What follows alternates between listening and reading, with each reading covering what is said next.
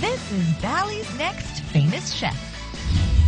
We're halfway through the competition. Everyone's getting ready and moving ahead.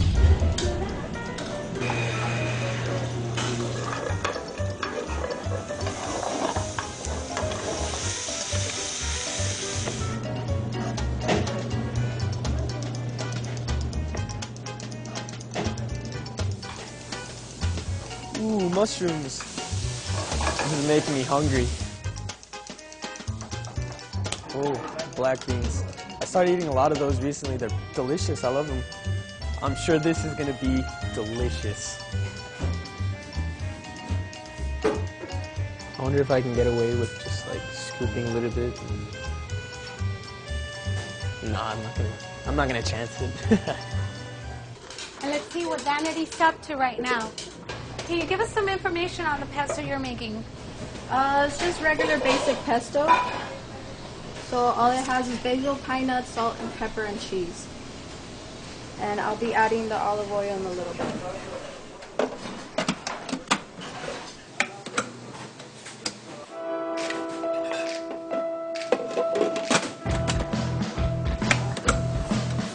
Looks like Vanity is struggling with that food processor.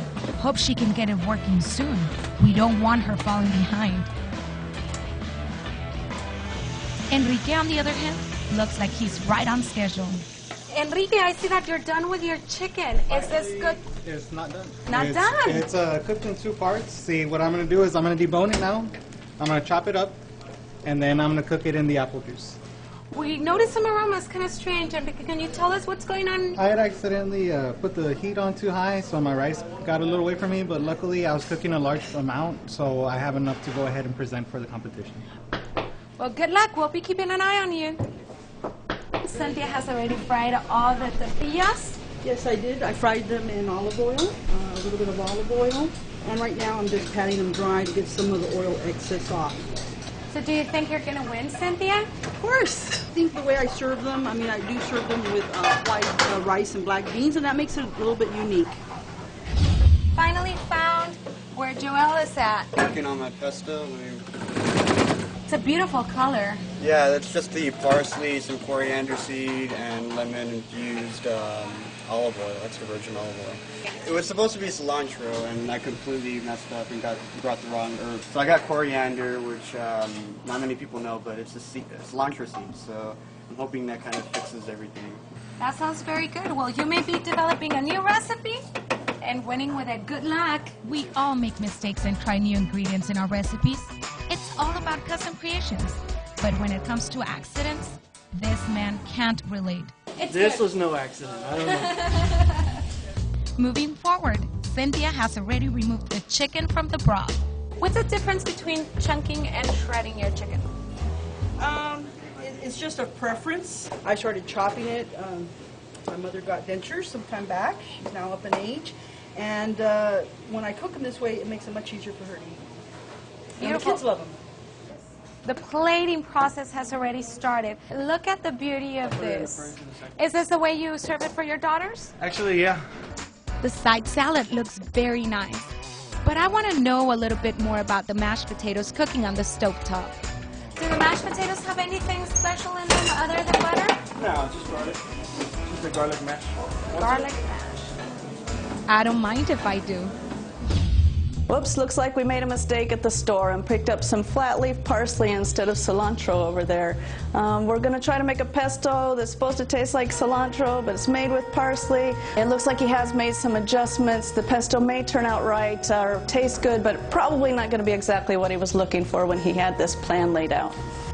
I love that Cynthia's really packing those enchiladas full of chicken. Should have some great flavor with just a touch of cheese. Little concerned about the fact that she chose to put a canned green chili sauce on there, but we'll see how it ends. If that filling's good, she still might be able to pull through with a great dish. Gabriel looks like he's got a pretty good presentation going on over there, but I do have a little bit of concern. He's got a lot of time left. It's pretty hot in the kitchen. He might find those greens start to wilt on him, but we'll have to see what happens in the end. And we're here back with Cynthia. Cynthia, where are the enchiladas? They're in the oven right now. I put the foil on for the first 5 minutes, and I take it off to get everything melted on top. Seems like that strategy is working out for you. Let's check up on Vanity. In Vanity, were we able to get that machine working? No, we weren't. But there is another... I'm skipping it because I tried all of them already and they're still not working. So I'm skipping the pesto. Really? None of the food processors work? We're getting ready to finish this. It's only 10 minutes left. How are you doing? I see that it's practically assembled. Is that going into the oven still? Quick, yes. How long are you going to put it in there? How much Supposed time to do you do need? 15, but I'm hoping 5 will be fine. Thinking it'll be okay. Are you cranking up the heat to help you with the time? Yeah. Albert, I'm getting nervous. I know, me too. Some of these guys don't look like they're gonna finish. Everything's under control. I'm not nervous at all. I'm perfectly fine. Whether they're nervous or not, the cooks are down to their final minutes. The pressure is on to put any final touches and garnishes. Which of the cooks will move to the final? And who will have a chance to be declared the Valley's next famous chef? 30 seconds left. 5, 4, 3, 2, 1. The final dishes look amazing. Our chef judges have a tough decision to make. Who's it going to be? The enchiladas suizas, the chicken medallions, the pasta, the French bread pizza, or the Asian-inspired apple chicken? We'll see what the judges have to say after the break. Stay tuned to News Center 23. The cook-off continues on Valley's Next Famous Chef. Brought to you by Shaw Eye Center and South Texas College.